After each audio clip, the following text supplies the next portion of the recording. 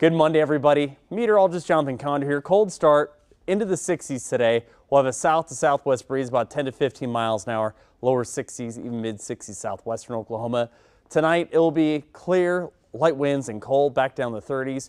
And then Tuesday, warmer, high 60s and 70s, but it will be warmer on Wednesday. Enjoy it while you can. Some slight changes in the extended forecast. Make sure you come pay me a visit. We have an hour-long newscast at 9 a.m. and I'll have your updated 5+5 day.